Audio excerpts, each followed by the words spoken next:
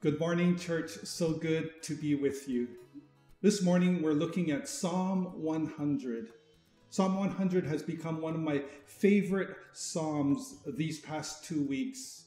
Listen carefully to Psalm 100. It says this: "Shout for joy to the Lord, all the earth.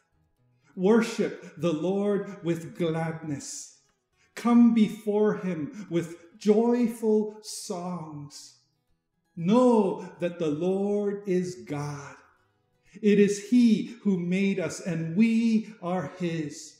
We are his people and the sheep of his pasture.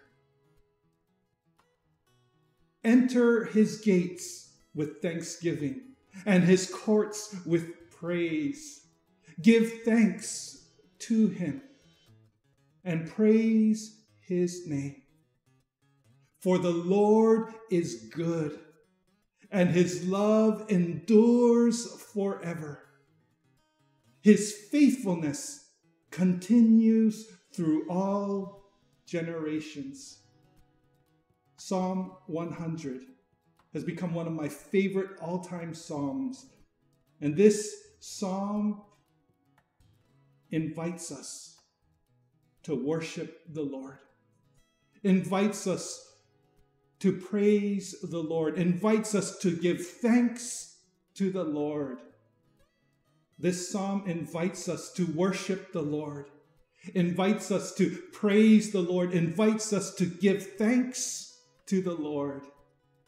Listen to some of the action words in this psalm. Shout for joy to the Lord. Worship the Lord. Enter his gates with thanksgiving. Enter his courts with praise. Give thanks to the Lord.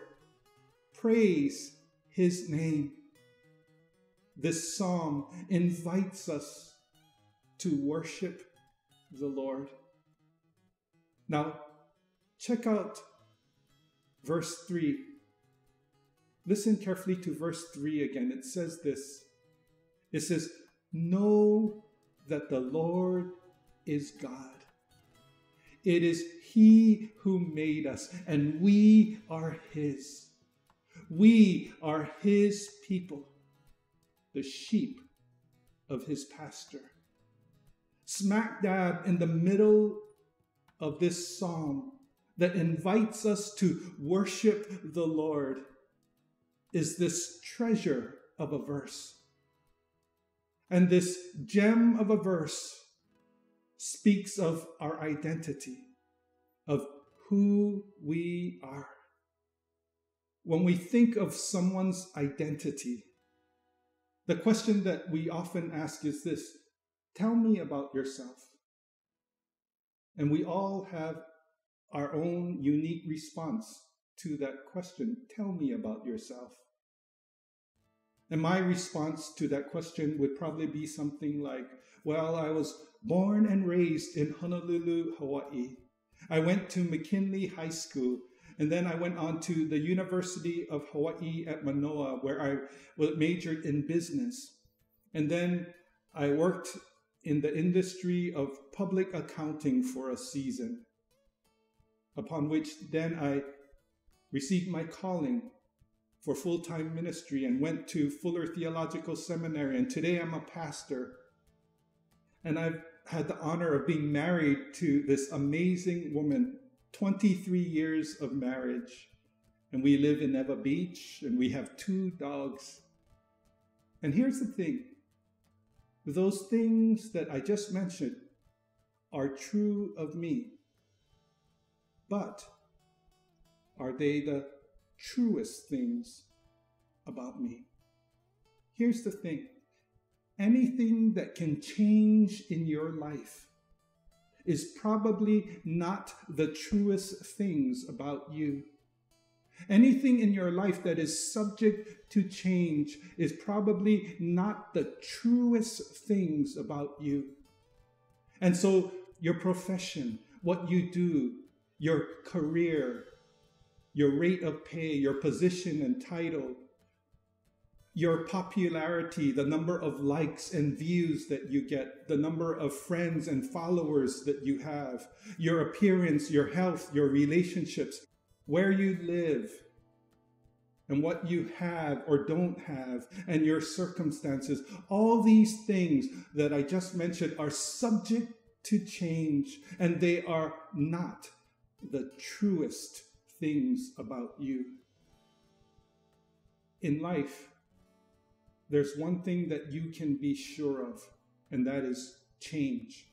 Change will take place all around you, and it will take place all the time. Change will take place at work, at home, in your relationships, in your health, in our state, in our nation, in our world. Change will happen. Change will happen. And sometimes change will be good. Sometimes change will be not so good. Sometimes change will be hard. And sometimes change will be not so hard. Sometimes change will be exciting. And sometimes change will not be so exciting. But change will happen in your life. But there's one thing that does not change. One constant that will remain the same, and that is Jesus Christ.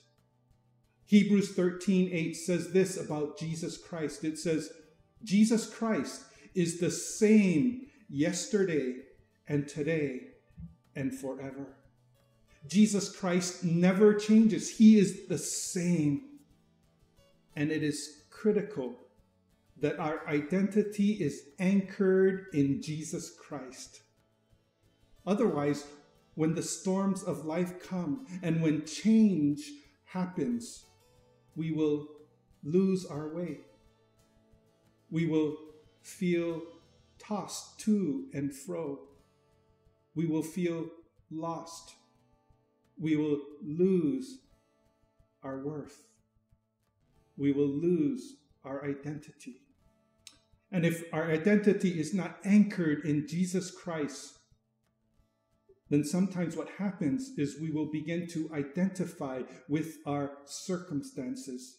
And some of you are going through difficult circumstances in life, and you are beginning to identify with your circumstances. Don't do it. You are not your circumstances. Instead, your identity, the truest thing about you, is wrapped up in who you are in Christ Jesus.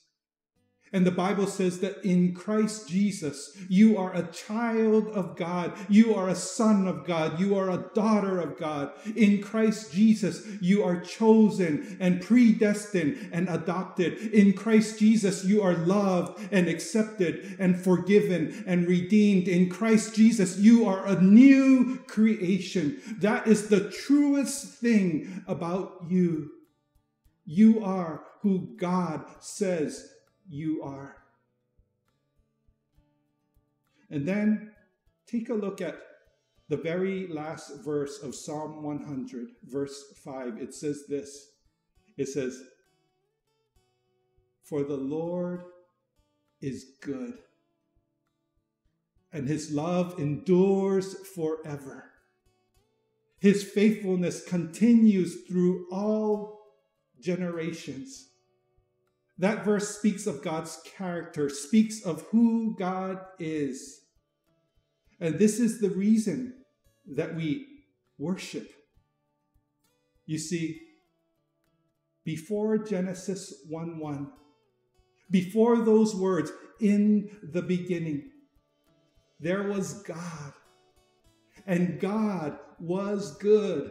And God is good. And God will continue to be good. Before Genesis 1:1, before even those words, "in the beginning," God's love was already enduring. And God's love is enduring. And God's love will continue to endure forever. Before Genesis 1:1, even before those words, "in the beginning," there was God. and God was faithful, and God is faithful, and God will continue to be faithful through all generations. This is the reason we worship, because the Lord is good, and his love endures forever, and his faithfulness continues through all generations. Psalm 100. Shout for joy to the Lord, all the earth. Worship the Lord with gladness. Come before him with joyful songs. Know that the Lord is God. It is he who made us, and we are his.